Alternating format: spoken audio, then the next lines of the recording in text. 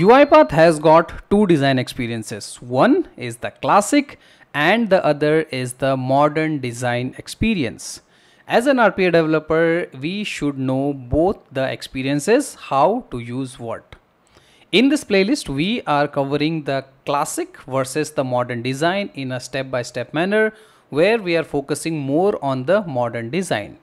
In the previous videos of the playlist, we have covered already all of these topics. In case you are absolutely new to modern design and you want to get started, you can refer to the playlist and get started.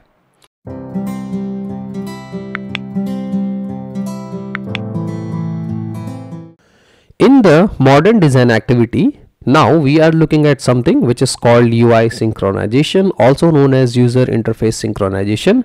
And in the UI synchronization, we have an activity which is called pick and the pick branch. Today in this video, we are going to explore how and when to use the pick and the pick branch. So before I go deep into the topic of pick and paddle, let's have a quick recap on what exactly is a UI synchronization, right? So consider a scenario where you are writing an automation where the interface is dynamic. And before you do any action, you have to make sure that the interface which you are trying to automate is in the correct state.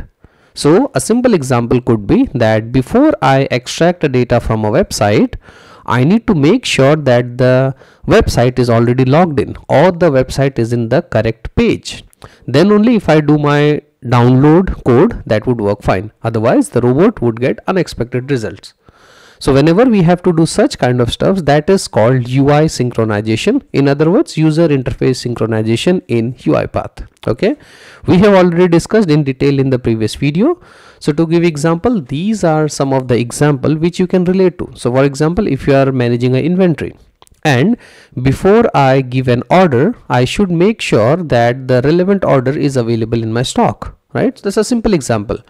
Banking transaction, I want to debit something, so I need to make sure that yes, the specified amount is available in my bank, right? So these are some of the example already discussed. So I hope the overall concept of UI synchronization is clear to you guys. If not, please do watch the previous videos. Now, when we talk about the UI synchronization, UiPath provides us three activities: check app state, verify execution, and the pick branch activity, right? So check app state and the verify execution we have already covered in the previous videos. So I would request you guys to go watch the previous video if you are not aware of this topic. Okay. So today in this video, I am going to cover something which is called the pick branch activity. Okay. So the pick branch activity provides a flexible way to synchronize and execute different branches of activities based on specific conditions or events. Okay, so when I talk about the pick activity, it is like having someone who is keeping an eye on multiple things which is happening. So based on the multiple things, he decides an action, right? So it's like having a supervisor who is looking the complete automation and he says that okay, the login page is there, do this.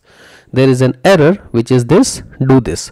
The login is not successful, do this. The login is successful, extract the data, right? So the pick activity is just like having a supervisor for an automation which keep tracks of all the condition, all the events which are happening in the automation and decides the next action. Now you might be thinking, what exactly is a pick branch? The pick branch is the group of activity which are supposed to happen, which are selected by the pick activity, right? So the pick branch activity is the group of tasks connected to a specific things which are being watched. This actually happen when the event or the response is set true, right? So both of these activity work together and then we call it as a pick and the pick branch activity, right? We are going to see in the real-time automation that how this works. So for that, we are now going to our UiPath Studio. Okay. So before I go into the actual implementation, let's define a use case. Okay. So for example, I have to log into this website, which is the acmetest.uipath.com. So what is the user supposed to do? Provide the email address, provide the password, and then click on this button, which is login. Okay. So if you think as a developer, right, what are the possible scenarios we could have, right? So let me take a notepad. Okay, so the first scenario would be that I am not logged in. Okay, now how would you know that I am not logged into this browser? So the idea is simple. If I am able to see this window, or I can say that if I am able to see this login button, right? So I can say that the condition is the login button, right? So that if means that if I am able to see the login button, I am not logged in. Okay. What is the second possibility or the second scenario? The second scenario could be this page is available. You provide an email ID, you hit on login, okay, and you get this thing which says that the credential does not match, right? Which means that you are having the wrong credentials. And how do you know that? By the error message. Okay. Now the third one and the obvious one would be that I provide the correct credential, I click on the login button, and I am successfully logged in. So the third scenario for me is the successful login into this web portal, which is the Acme portal, right? So I say here successful login. Now what is the criteria? So if I am able to see the dashboard button, that means that I am successfully logged in to this portal, right? So depending on the different scenarios, depending on the different automation, you might have different criteria, right? So for this use case, I am only considering 3, but as a developer, you can have more than 3 scenarios for any specific use case. Coming back to my UiPath Studio, okay. So this is our same project, the modern design where we have been working on. I'll go here, I'll create a new sequence. I'll call this as pig branch. That's what is the topic for today. And I'll create this. Okay. Now, some of you might be thinking, why can't I simply write an automation where I can type the email, type the password, click on the login button, validate whether the login is there, it's not there, right? A normal way of doing it. Can I do it? Yes, absolutely, you can do it. And the same we have explained in this video, that how you can write a perfect logic, right? The other thing is that you can also use the check app state and the verify execution together, that you can also write, right? Today I am going to show you the third approach, which is the pick and the pig branch. Okay, so there is no wrong or right way. It all depends what exactly you need and which is good choice for your automation. Okay, so the first thing first, I'll go here and I'll use something because we are using the modern design. So use application/browser, I'll indicate, and then I'll point it to this guy. Select the browser, right? So this is done. Okay, now what is the next thing we have to do? The next thing is we have to take care of these 3 scenarios. If I go to the activities, and now I'm going to take an activity which is called pick. So you would see 2 activities, the pick and the pig branch. So let me go here and take the first one, which is the pick. The pick is a container. If you go to the properties, right, it do not have any properties. It is just a container, right, which contains the pick branch.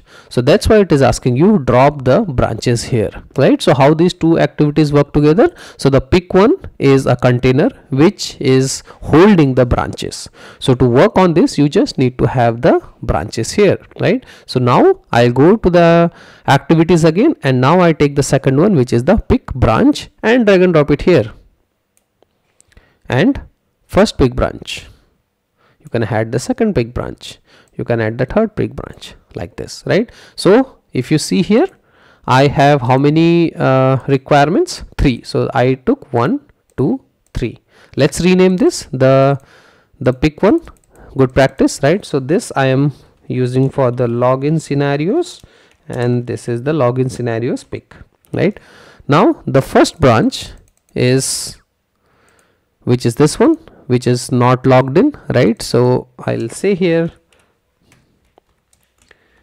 it is not logged in. Okay, the second branch for me would be incorrect credentials, and the third branch for me would be the login successful.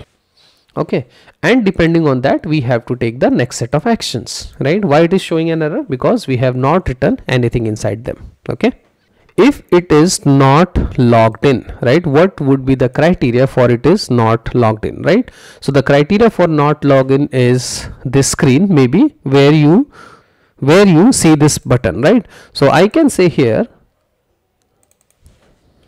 check app state activity, right? I'll say check app state. Okay, and indicate in the edge. I say that, hey, I want to look for this button, which is this one, the login.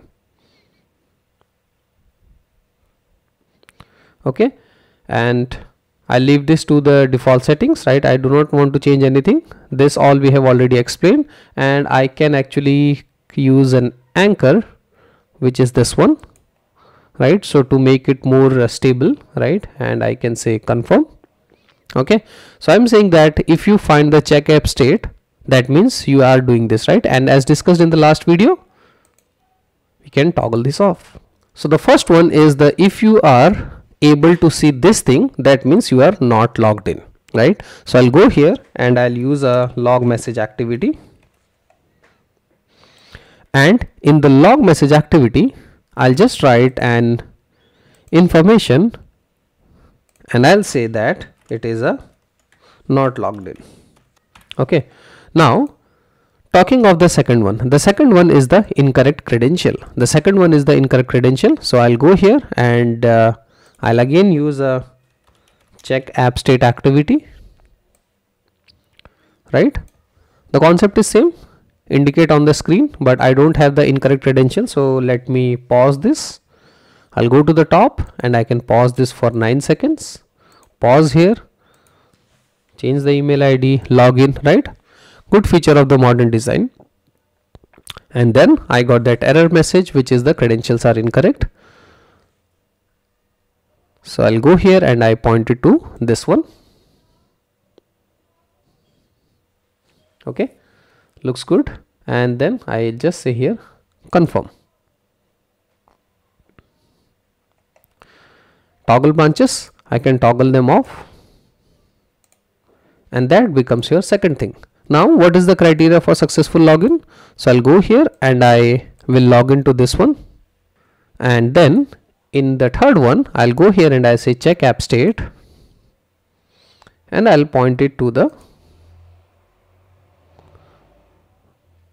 I'll point it to the dashboard, which is this one, right? So in case you are able to see the dashboard button, that means you are successfully logged in. Okay, and I'll just say confirm, right? Not manipulating the selectors and all, because that's not the agenda for this video. I'll just toggle the branches off, and this is your third one. Okay, and in all of them what I'm going to do is I'll simply go here and I'll copy paste this log message. Now why we are using log message? Let's say in case you are running this automation from Orchestrator, you would be able to see this log. Talking of the Orchestrator, in case if you guys are new to the Orchestrator and you want to understand the modern experience of the Orchestrator, I have a dedicated course which is available on Graphy, and these are all the contents of the course which I have already covered, right? And as of now we are offering some discount on the courses as well, right? So feel free to explore the course. The link is available in the description, right? So coming back to the video, so I have put all the 3 log messages here, right? So this one is for not logged in. If it is incorrect credential, I can say in double quotes that this is incorrect credentials. Okay, and here I can say that the login is successful. Okay, so now this completes the implementation of the big branch, and this is what it is, right? Now before that you have to write an automation to go grab the assets, put it in this, right? All of that you can do it here, right? So that's out of the scope. So that's today we are just want to see this one, right? So let's see the state of this one. So as of now, if I go to the home page, right, you can see it's already logged in, right? So if I go here and I say run the file, let's see what happens. Okay, so the portal is already logged in. So the use activity/browser will go, it will check, and let's see what happens. I'll minimize this. Okay, and the portal is already logged in. Let's go to the output, and you would notice that it says that the login is successful. This message, right? Let me go here and I say log out. Okay, so the URL is same. Okay, so I'll go here and I say run the file, and now if I go here, you would notice that it says that it is not logged in. Okay, for the third scenario, let me come here and I'll just edit this password. I'll click on this button login. Okay, let me go back here and I'll just say run the file. Let's go to the output. Sorry, in the output it says incorrect credentials, right? So that means that all the three requirements are successfully able to complete. Okay, so now let's quickly discuss how these two activities work together, right? Most of you would have already figured it out, but let's talk a little bit theory, right?